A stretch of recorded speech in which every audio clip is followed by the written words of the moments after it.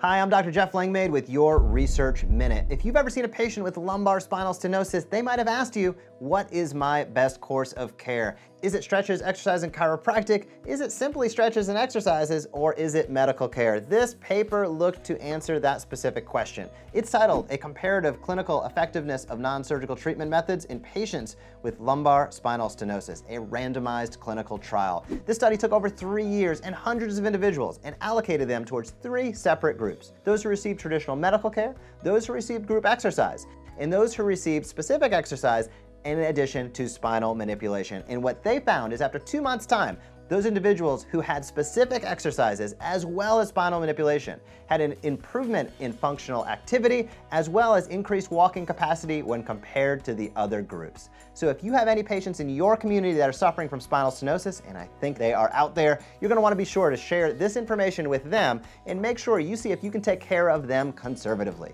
My name is Dr. Jeff Langmaid. I'll see you next week for another Research Minute.